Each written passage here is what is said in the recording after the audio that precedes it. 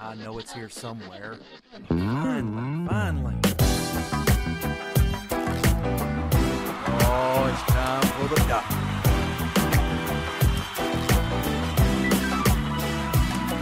You're listening to Dr. Bill, the computer curmudgeon. Take it away, doctor. Well, it's that time again, and the doctor is in. It's time for another Dr. Bill, the Computer Curmudgeon netcast, and I'm glad you could join us once again this week. Once again, we are proud members of the Tech Podcast Network, techpodcast.com. If it's tech, it's right here on Dr. Bill, the Computer Curmudgeon. I'm glad you joined us. We've got good techie things to talk about, as usual. And, you know, we always do that. Every week we come in and we talk tech. That's just what we do. You're here in my office, virtually speaking, and we're looking into the news of the past week in the tech world. Well, the stuff that I found interesting. Some things happened that I didn't care. So you'll have to find those out for yourself, because if I don't care, I don't talk about it. It's just one of those things. All right, let's talk about the first item we have here. And this is one you probably won't care about. You know, I mean, it's not exactly an exciting item. But if you're a developer, maybe you will like it. I know at least one developer out there that listens and watches regularly. Hi, Mike. And you may care, I don't know. Anyway, an open source developer's view of the M language. M, not C. No, that's too low down the alphabet. This is M. Anyway, M stands for MUMPS. Yeah, no. MUMPS, MUMPS. Okay, the MUMPS language. Now, MUMPS is an old language. It stands for Massachusetts General Hospital Utility. Multi-programming language. I left the last part out. Anyway, it was apparently written to be a language for hospitals to do, you know, tech stuff. So anyway, this guy is writing this article, and he's talking about the fact that it is a multi-user, strongly imperative language designed to manipulate and control massive databases. So it's basically kind of like a database scripting language. It's used in high availability, high reliability niche computer markets, which include banking and hospitals. It provides simple data abstractions in which all data values are strings of characters, and all data can be structured as multiple dimensional arrays. Kind of enough to make you kind of fade out. You know what I'm saying? Anyway, but I thought it was interesting because it's open source and it's interesting. Some of you are going, oh yeah, Doc, it's real interesting. Sure, you go with that. No, anyway, here's something you'll find more interesting, I trust, and that's Mozy Pro. Mozy Pro for business. Yes. Now, as I've said before, it's for business. That's what they designed it for, because they want it to be bulletproof and industrial strength, but you can use it at home. And you need to. If you don't have a product like this that will back up all your files without you having to think about it, trust me, you're not going to remember. You're going to forget. And you're not going to back up stuff. And stuff needs to be backed up. I'm telling you. All your files, your videos, your stuff like that. You know what? I'm wondering if I've got a light problem. No, maybe not. Caught my attention. I'm seeing, right there, a little glowy thing. So it's some kind of reflection. But, you know, I just got distracted by it. Squirrel! Okay, never mind. Mozy Pro for business is what I was talking about. I got distracted, but I left the thing up here so you can still use the URL. It's a special URL you can go to, mozy.com/pro, and enter the code word. Ready? You see it on the screen. Podcast 15 for 15% off Mozy Pro. Now, this is professional business quality software, and you get 15% off. Awesome deal. So take advantage of it today. I'm telling you. Okay, next item. Okay, this needs some explanation. I'm going to digress on an explanation, as I do sometimes, okay? All right, here's the deal. Twit is the network, that's This Week in Tech, is the network that Leo Laporte created, along with many of his friends, to broadcast This Week in Tech news, kind of like this show, except a whole lot more people and a whole lot more money behind it. Yes. Okay, anyway, so MediaFly is a company that provided Twit a Roku utility, if you will, basically a software that allowed Twit to be on the Roku box. Well, all of a sudden, MediaFly said, dude, why are we doing this for free? You know, we're in business. So they yanked it. They gave Leo some, ooze itches. They gave Leo some warning, but basically they yanked the app. So Leo had to go out and have an app developed for Twit. Well, it's a new app, so you have to install it on your Roku box. So I have the information of how to sign up for the Twit network, the Twit channel for your Roku box. You can go to https owner, you like the whacks, .roku.com. I'll put it here on the screen, okay? Then, when you log into your Roku account, you enter the keyword Twit Beta 1. I'll put that up on the screen right here, okay? Twit Beta 1. Now, when you do that, and then you go to your Roku box, you will have Twit. Yes, the new Twit, which I must admit I kind of like better than it's not that their programming has changed. It's just the software that you use to access their network on the Roku box has changed. If you get it through RSS subscription or iTunes or going to their website or whatever, nothing has changed, okay? But for the Roku, this is a change. So be aware. I'm telling you. Okay, you don't want to miss your Twit. And aren't we all? Yes. All right. Amazon, next item by the way, Amazon may be planning a 9-inch Kindle Fire. Now this is my G tablet with the Dr. Bill site up there. And this is a 10.1-inch dual processor tablet, okay? Now my Kindle is smaller. It's a 7-inch, still dual processor, but 7-inch,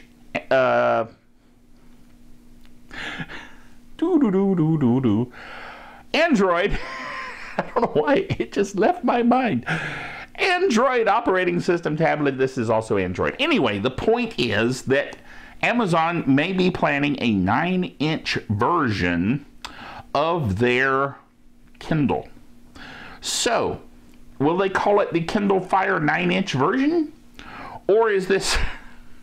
This article says, will they call it the Kindle configuration? I don't know. That's kind of odd when you think about it. Interesting, but odd. Same could be said of the Netcast. Interesting, but odd. Okay, I digress. Also, another great sponsor we have is GoToMeeting. With HD Faces, GoToMeeting. Dude, I'll put the thing up here so you can see it. You go to the GoToMeeting website. And actually, hold on. What you want to do is you want to go to this URL right here. Special bit.ly URL, okay, right there. Go to that, or you can go to the show notes for this netcast and click on it there. That will assure you, 100% assure you, that you will get a 30-day free trial of GoToMeeting with HD Faces. Now you have to have an HD 16:9 webcam like the Logitech C910, for instance, which is what I have over on my PC, which is what I'm pointing to over there that you can't see.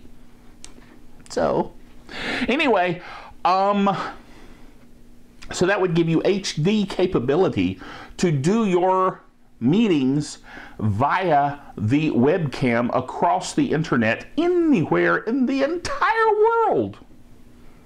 It's getting to be a smaller planet. Yes.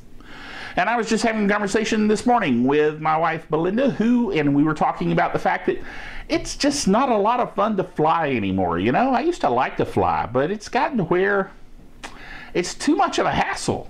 I mean, the airport and the TSA patting you places you don't want to be patted.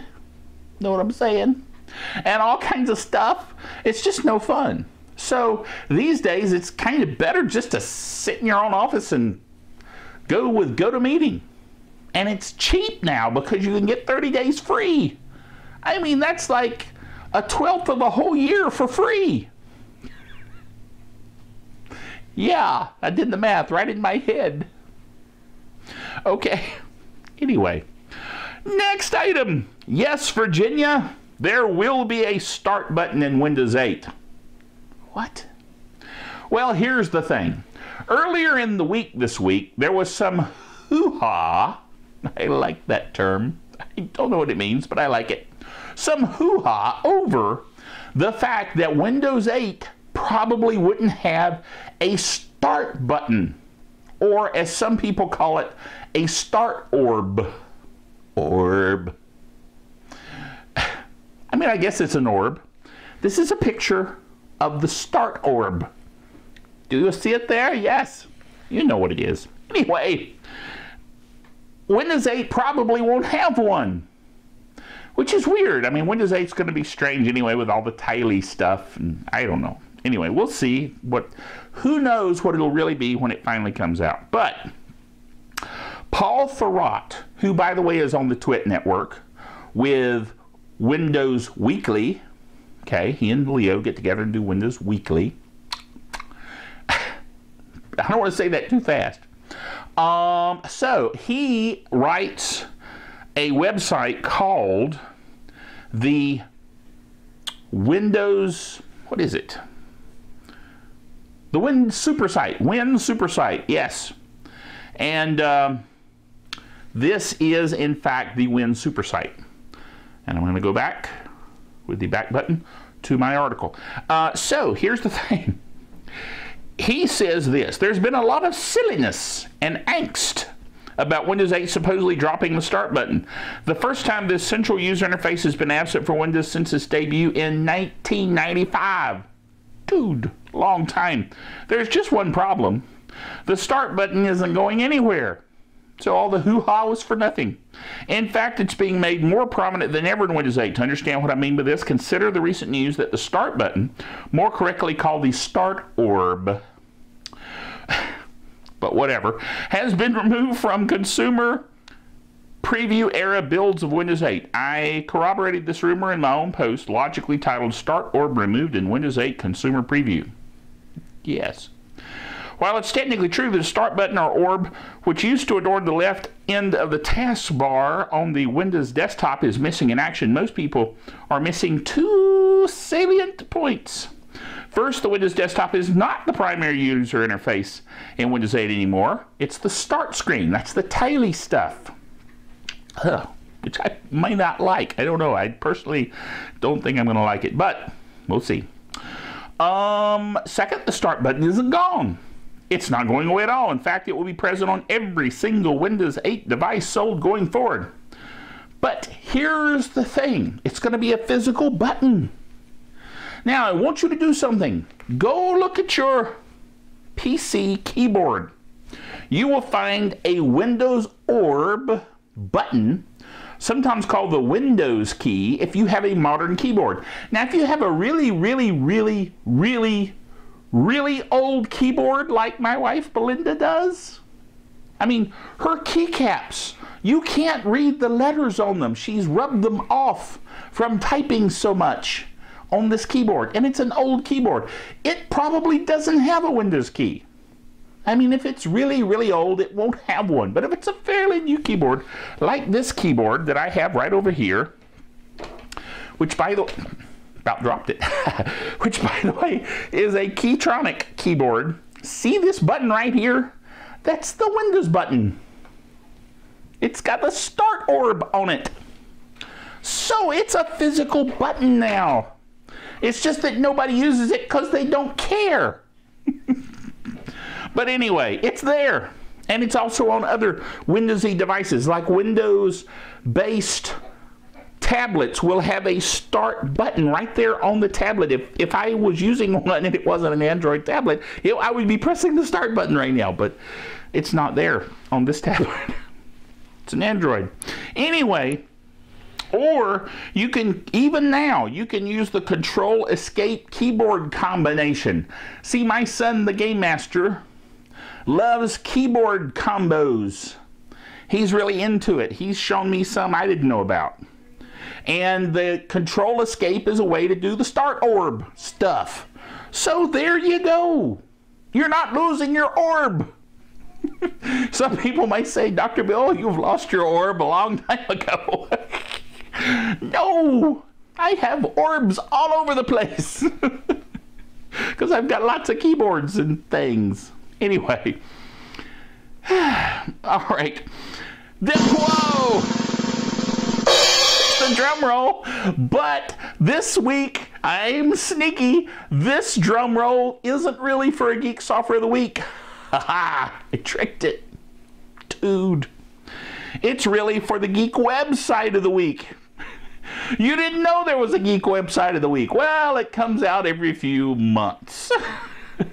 Then why don't you call it the Geek Website of the Month? Because that's just not the way it works. I have Geek Software of the Week, which is usually every week. And I have Geek Software of the Week for Linux, which is every so often. And then I have the Geek Website of the Week, which comes out whenever I just jolly well want it to. So there you go. I don't know why that struck me so funny, but it did. Anyway, the Geek Website of the Week this week, this month, whatever, is free video coding.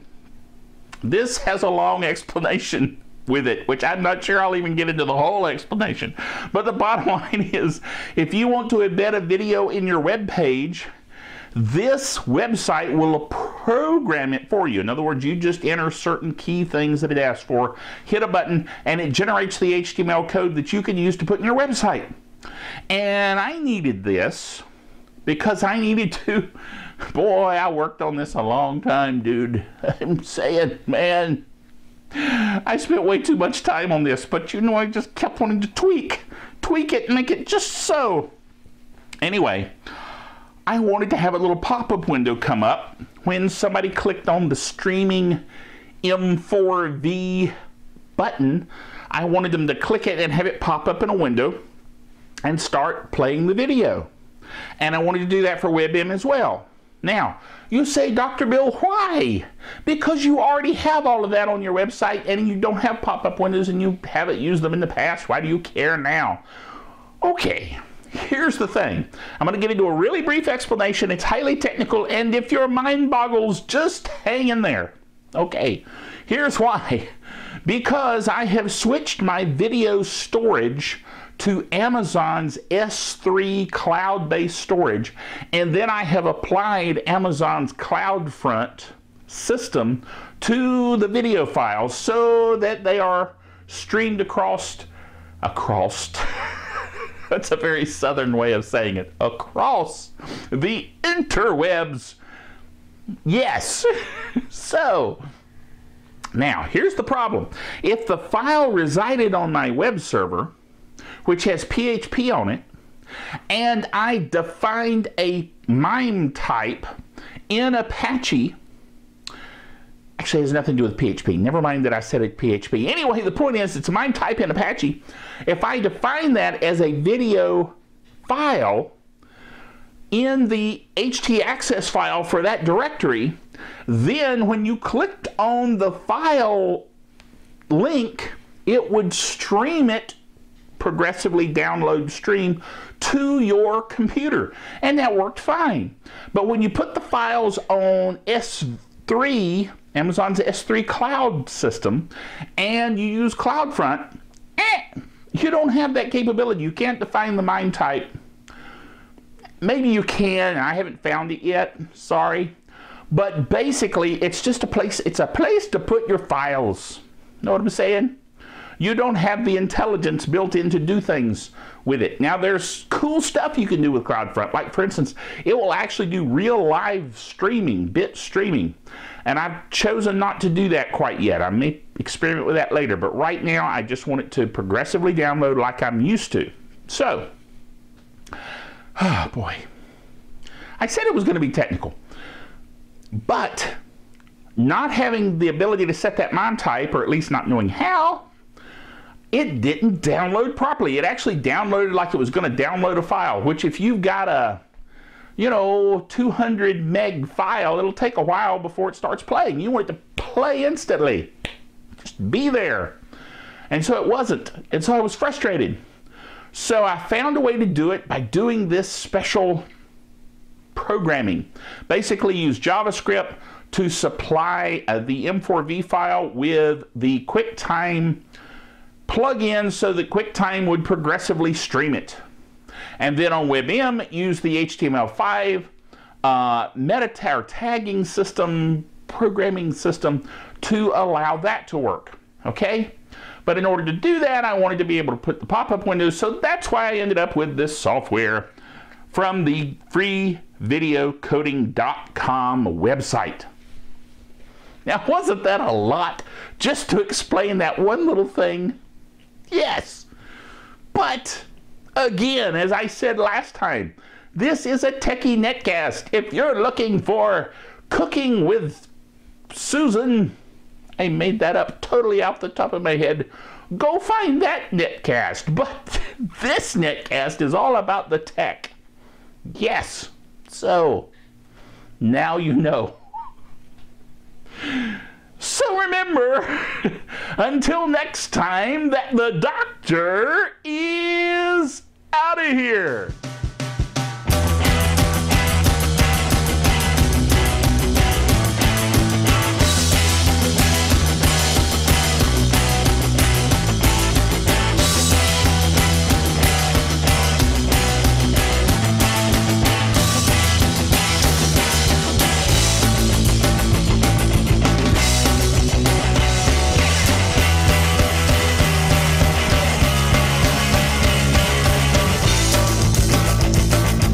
Dr. Bill, the Computer Curmudgeon, is a production of drbillbailey.net with all the honors, rights, and privileges thereunto appertaining.